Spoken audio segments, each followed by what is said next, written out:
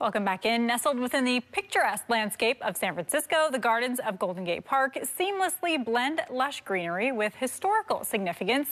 They captivate more than 1 million visitors each year. And here to tell us more about the remarkable gardens is the Director of Programs and Partnerships, Jamie Chan. Hey, Jamie, thanks for being here. Oh, thank you for having me. We're so excited to learn about this. I saw the words flower piano, and I said we have got to have them on to explain all about this. But first, I want to know about the gardens in general. Tell us what they are and how people can go. The gardens of Golden Gate Park are actually 3 gardens. Within them is the Conservatory of Flowers, the Japanese Tea Garden, and the San Francisco Botanical Garden, where you're going to find our Flower Piano Festival.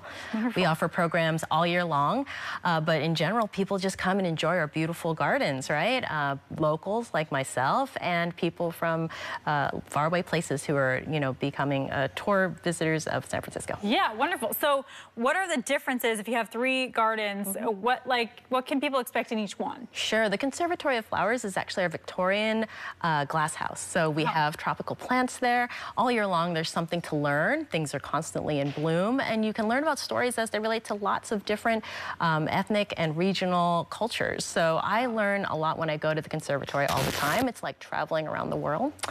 The Japanese Tea Garden is a really historic site. It tells a story about the Japanese Americans, their cultural values, and the aesthetic of Japanese gardening. So people can enjoy a nice cup of green tea, some mochi, and stroll our beautiful gardens and enjoy the atmosphere.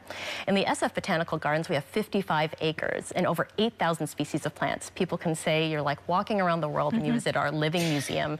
So you can visit different regional areas and learn about the plants that live there.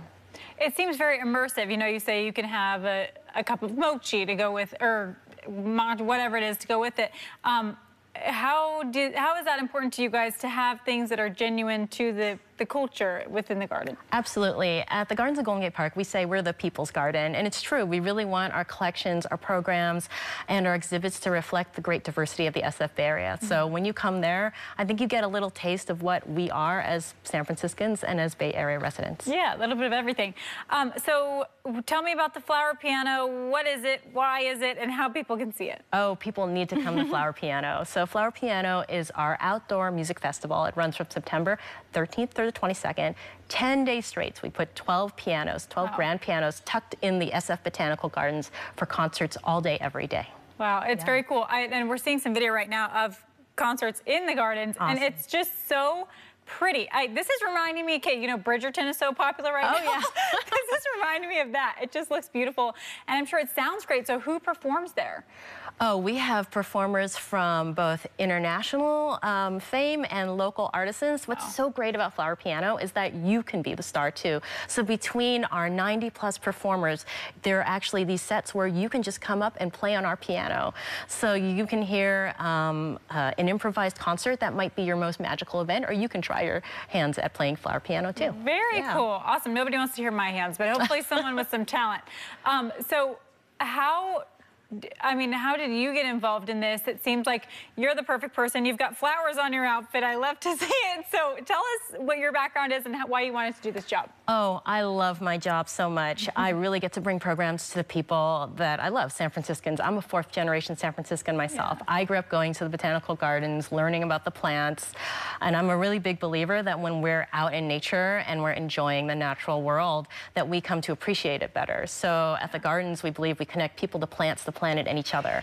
And that really happens in the programs that we have, just making a basic visit to the gardens to enjoy the collections, as well as just connecting with people culturally at our events. We have lots of different things that we bring to the garden for people to enjoy. Wonderful. So can you tell me, outside of the Flower Piano, I know that's a September thing that goes on, what else do you guys have to offer? Are there any other events coming up that Every couple months we have a large community event. So I would say the next thing to look for after Flower Piano is our holiday festival. We have a gift buying market called Gifts in the Garden alongside a very popular wreath making activity and workshop that we offer for people. So you can make your own handcrafted, locally grown wreath to bring home and decorate on your door.